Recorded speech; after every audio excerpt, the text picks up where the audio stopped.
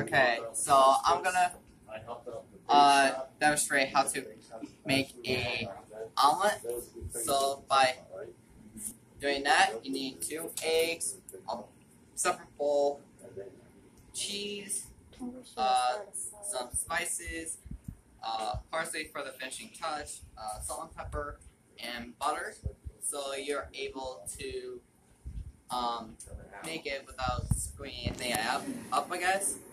So first thing you need to do is to crack 2 eggs into the separate bowl, and to make sure that there's no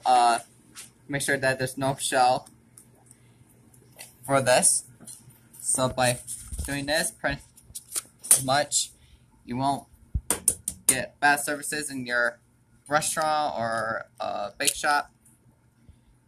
So by doing this, pretty much you're getting started for your omelet. So I'm going to change my gloves so it won't cross-contaminate the seasoning.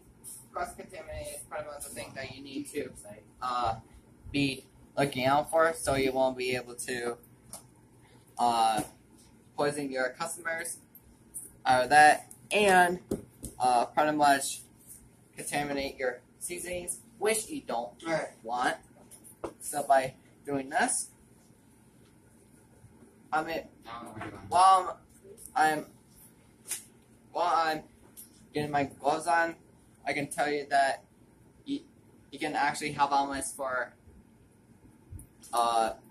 in different restaurants like Denny's, Applebee's, Golden Corral, any type of restaurant that has omelets. So grab a pinch of the fusion seasoning, which has garlic powder, oregano, basil, and paprika. So grab a pinch of this, sprinkle it on there. If you want to do a little bit more extra, you can, just to make sure. There we go. Now, put your pan on this portable stove. And it's a plug-in as well, so you won't have to keep going back and forth with the burner. So grab a scoop of butter right here and put it in the pan.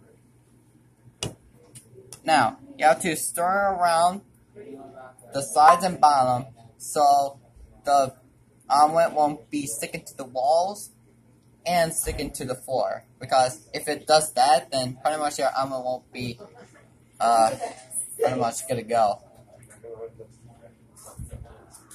So while I'm demonstrating here, for the butter is pretty much making the wall smooth and making the bottom smooth as well. So by doing this type of thing, you won't be able to have a imperfect omelet. So pretty much that you have to do this carefully without screwing yourself up here. So while that is melting, grab your fork and just stir around in the separate bowl, so your omelet would be in perfect shape. Plus, there won't be any egg whites that'll be interfering